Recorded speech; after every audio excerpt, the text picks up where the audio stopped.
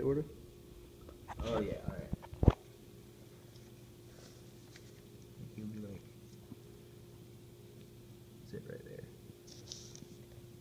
You could either show it right there, or you can go out back and just find it right here. Mm-hmm.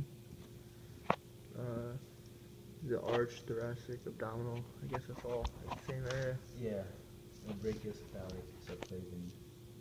And brachiocephalic is basically that first red string that comes right here. Goes along the trachea. Mm-hmm. And the subclavian, the right subclavian, would be right here. You see that little trunk between the two carotids? Yep. That's a right subclavian. Okay. And then common carotid arteries would be this one right here, and this one. These two things.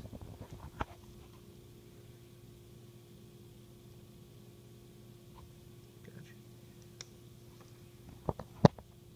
External carotid arteries. Well, artery. I only found one because I'm not gonna go over to it on the other side, so just found it like right here. Yeah. And axillary artery. It's like, you know, when you have this subclavian, and when the carotid branches off, the first part that branches off, that's not the carotid, is the axillary right here. From the trunk. Okay. And then the brachial is that one. It comes right after it. Gotcha. It's the lower one. Yep. And then vertebral arteries. First of all, I couldn't find it on that left side because I'm pretty sure I cut it. Is the only one that actually goes to the back from the left carotid, which is that one. Well, it's not. It's the subclavian. It's that one right there. Yes. There's only one artery that goes out to the back. Is the vertebral one. Posterior to the that one. Yeah. And then you have the thoracervical, which is that one. Okay. And then you have the subscapular, which is that one. And then you have the lung thoracic, which is that one.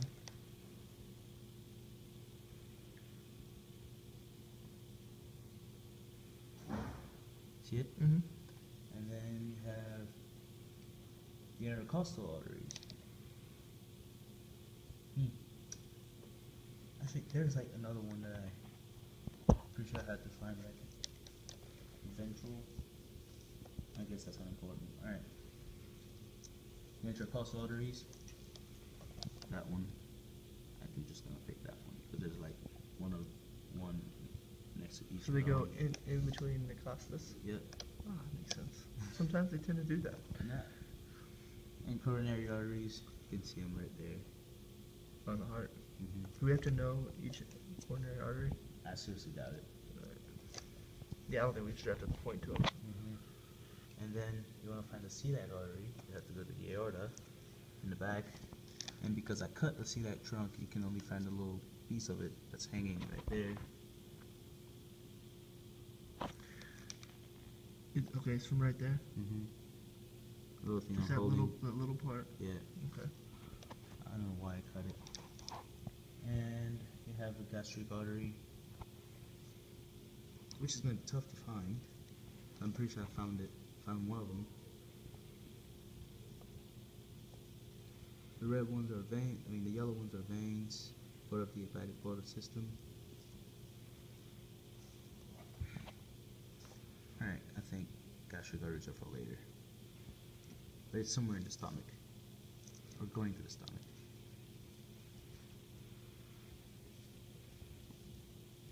Did that? No. the bladder.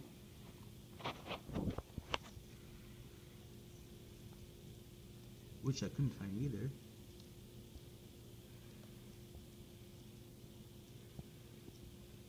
I can find the artery going to the spleen. But you pretty much just know that there's a spleen and there's a vein coming from it. I mean, Yeah, artery artery to and it. vein kind of thing. Alright. And the cranial mesentery, which was really obvious, right under the celiac. And it's that one.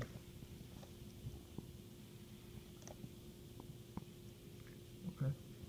And then let's just find the caudal mesenteric right now. It's a little thing hanging off out back. Right there. That little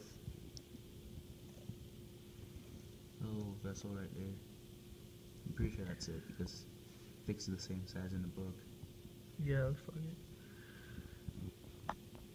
And then we have the renal arteries, which are really easy to find. Somewhere next to the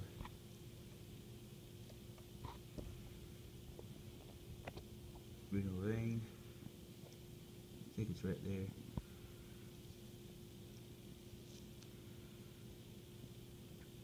Then, where the hell's my renal artery? These things are getting annoying. Oh, I think I'm holding it right there. Oh, there it is. Renal artery. I see that. Yeah. And that's the ureter that comes from this, right? Yeah. Okay. And then now I find the iliolumbar artery, which is, you have to remember, it's like right next to the caudal mesenteric, which is right here. That's the caudal mesenteric, and the iliolumbar just go on both sides of it. So it's like, yeah, it's like these two are both iliolumbar arteries and veins. And I'm holding right here. And then external iliac, it's that one. Very superficial and apparent. And internal one is right there. Gotcha.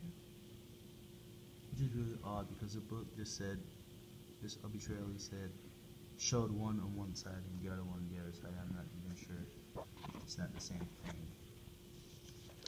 And you tried to go from the book, correct? Yeah. Umbilical artery, I was trying to find it, but we don't have, I don't think we have that. Well, we do, just the one that goes to the bladder. Where's the bladder? Is that a bladder? That is It is a bladder. yeah. So whatever artery goes to it, if I can find it. I don't think I've found it yet. Oh, I think it's supposed to be that one. Right there. So that will be the umbilical artery, if that's the one that goes to the bladder. What about this one right there? Oh yeah, it could be it too. Oh, was it just a red thing? Yeah. Oh, was it just a red thing? No, I think that's actually it. It's, Part of it. but its insertion is into the bladder. Yeah.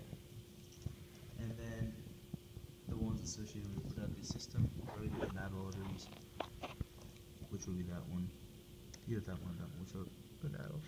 yeah. Those go to the testes. I think. Wait. That one. There you go. It's like really obvious.